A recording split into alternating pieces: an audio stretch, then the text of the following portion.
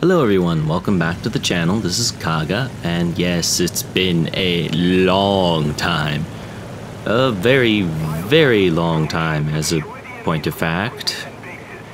So, it's been a little over 2 months. Well, actually it's been 2 months and 1 week since I last put up a video, and to the best of my intentions, I tried to get videos done, and well, things happened.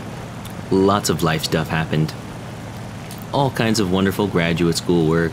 Might as well get the big kettle of fish out of the room right now. I also am involved in helping organize a small anime convention not far from where I live.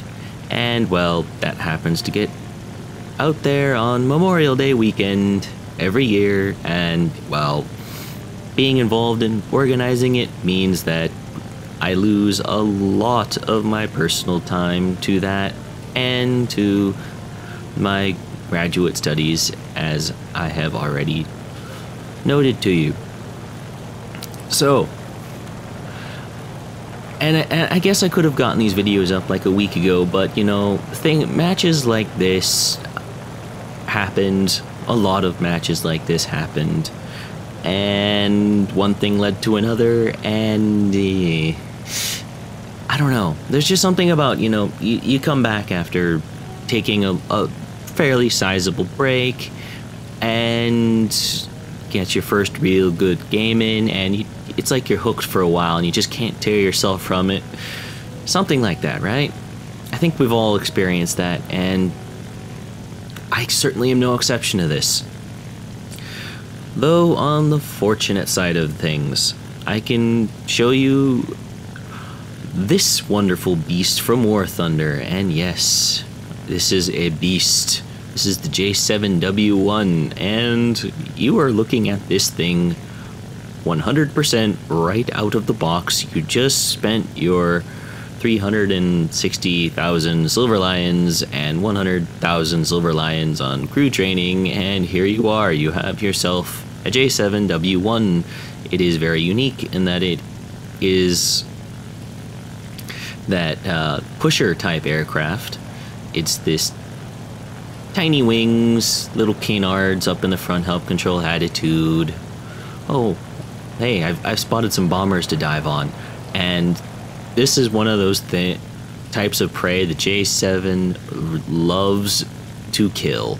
Is bombers and other large aircraft, because tucked away in that tiny little nose are four, that's right, 4 30mm cannons. And who put that B-17 there? It's a little close for comfort.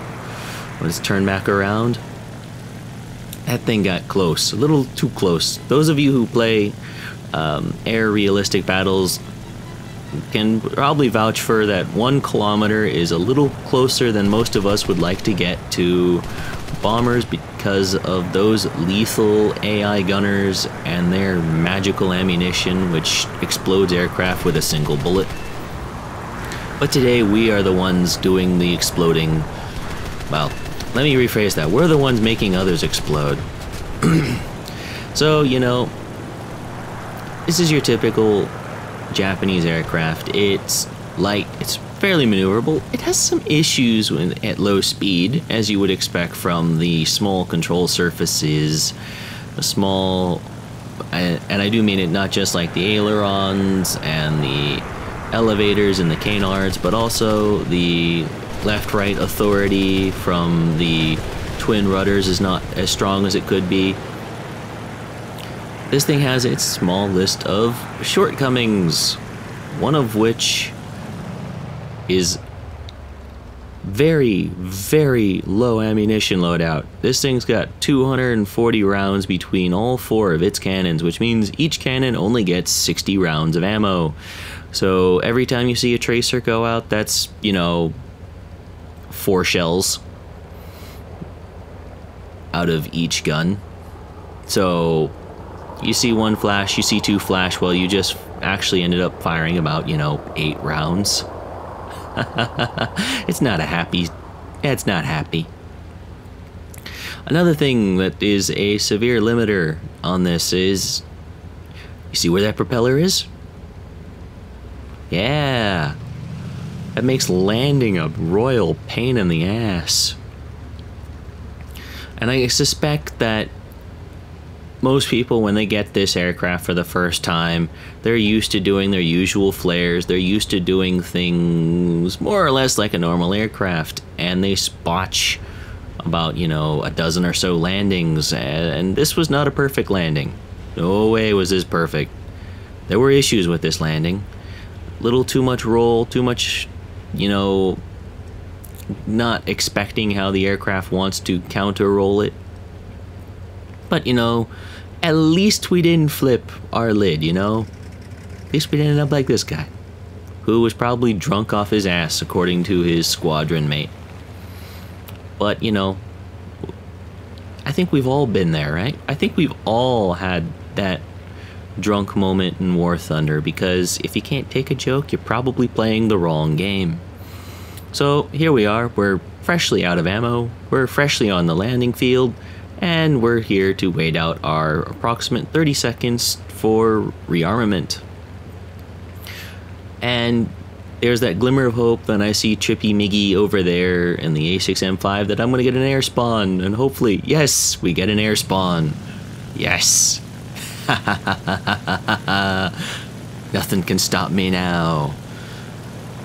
So, one of those nice things that I love about the Japanese tech tree is that you can more or less tell how an aircraft is going to want to be flown by the designation. You have the boom and zoom dive fighters that are in the key numbers. So like definitely one of the ones that's been featured on this channel a lot is the Key 61 in all of its flavors. Another one that is very good at this is the Key 84 in all of its flavors, and I do have the Key 84 hey the 30mm equipped one, but I just haven't put it up on the channel yet. At least don't recall putting up on the channel, but the other two have made their appearance on this channel. The other one, and probably the more fun for a lot of people, is the ones with the A designation, which is, as you might guess, is an attack aircraft. It's it's typified by that turn fighting style that we come to know and expect of the Zero. And the other one, those beginning with J, those very much are the interceptors. Very good rates of climb. They're a little picky in the rolls. They want to go in, they want to go out. They do a lot of damage while they're there, but they're only there for a short while. And then they gotta go say hi to the relatives, go back to the airfield, play it safe. So right now, we're looking at the situation right now, and I'm just doing my usual climb out business. We must get altitude. Altitude is choice and speed is life. If I'm short of one, I'm not happy. And with the Tempest going to the airfield, I'm gonna say, fuck it. I am not going that way. Nope.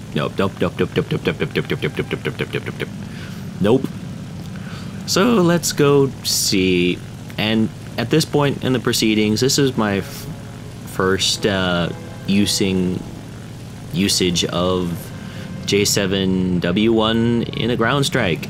And I don't have the 460 kilogram bombs that this thing can carry. So let's see how the cannons work. They're 30mm, right? They should have some decent penetration. They should have some good explosive power. Let's try these AA nests.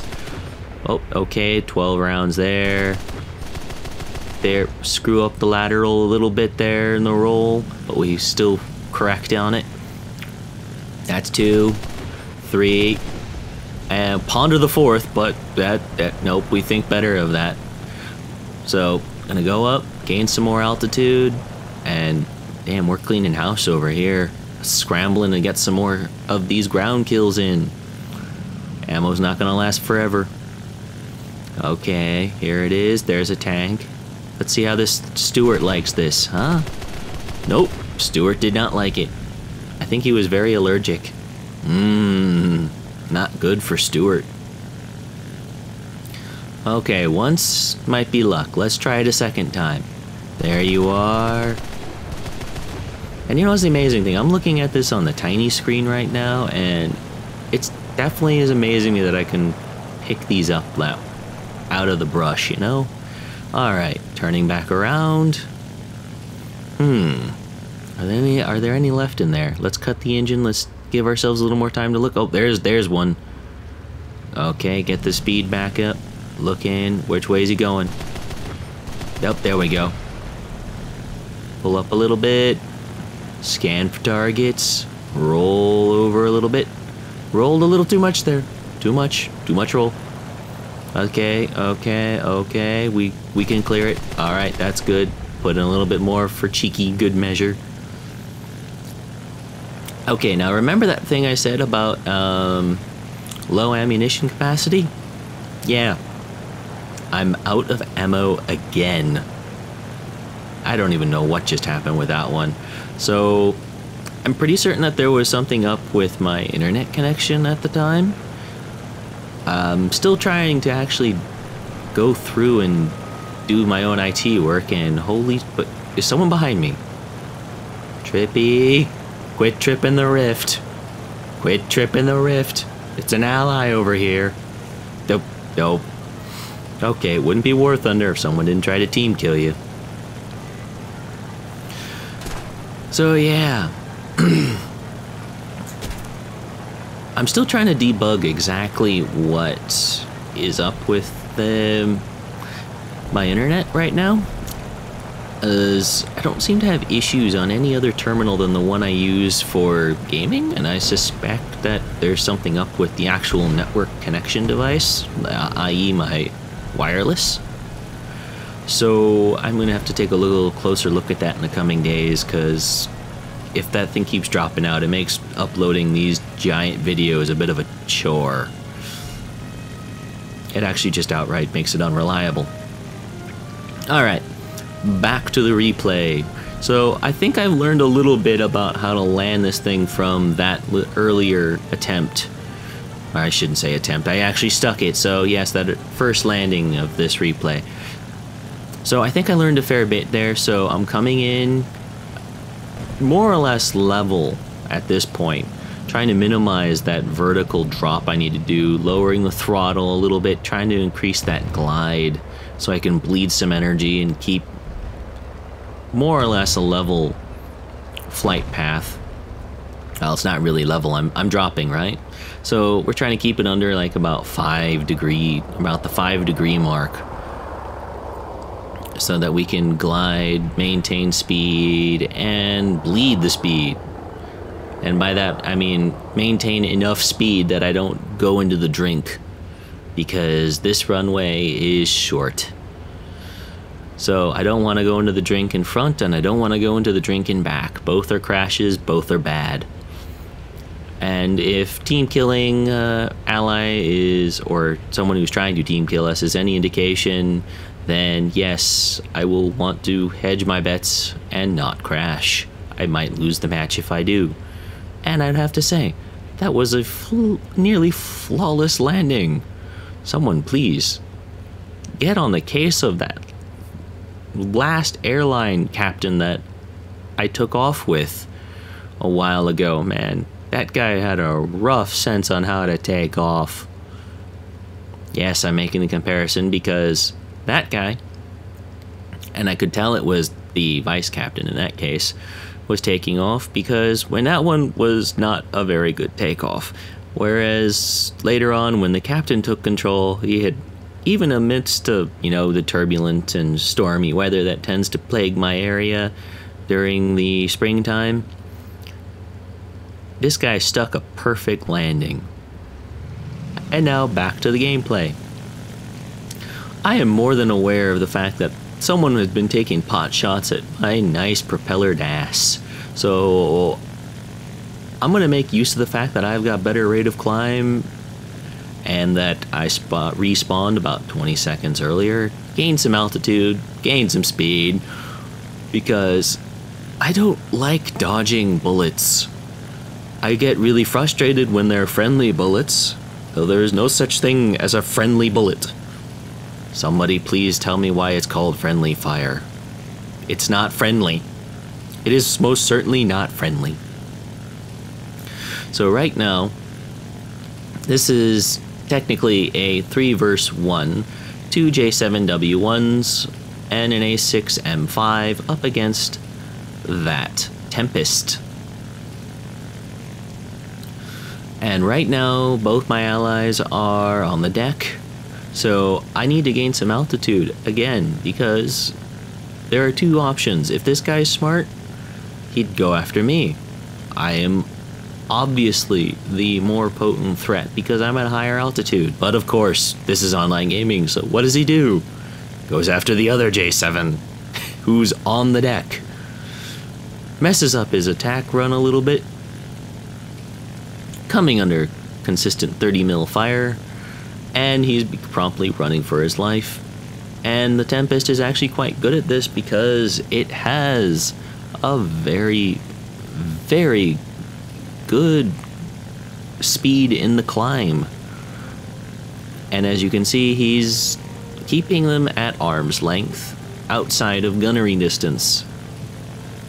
And yes, I'm still a little wary of Trippy down there. I'm sitting there waiting for him to take the shot, and I'm half tempted to wait for this Tempest to make that turn, or half tempted to dive on Trippy. I don't know which right now. But the Tempest makes his turn, he comes in, messes it up a little bit, Trippy engages, English decides to screw this. I'm gonna come in, roll, oh nope, he's not going that way, roll back, turn, get the speed back up, come in, pull, hit, just, and the pilot's gone. We're good, hold on off. So, anyway, no fancy closing today, just a nice clean kill. And I hope you look forward to more content to come on the channel. I've got a fair bit of War Thunder to share, some spare footage I had from a while back. Don't know about what I say at the end of those videos, but we'll see. I'm going to try to get back to regular programming as I had before. Thank you, and good day.